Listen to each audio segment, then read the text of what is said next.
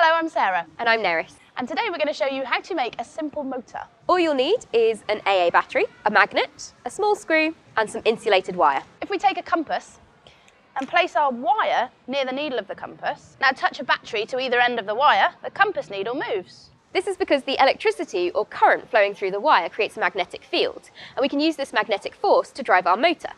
Okay, so to make your motor, take your screw and attach the magnet to the end.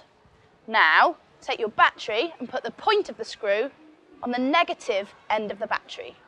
Now take your insulated wire and touch one end to the positive terminal and the other end to the magnet. Cool! Shoot, do it again. So how does a magnet and an electric current create this spinning motion? You've probably felt the force between two magnets when they're close to each other as they attract or repel. It's a similar force which causes our screw to spin. So as the electricity flows through the wire, a magnetic field is generated, and the interacting magnetic fields of the magnet and the wire generate a force which causes our screw to rotate. In fact, you can do the same thing in reverse.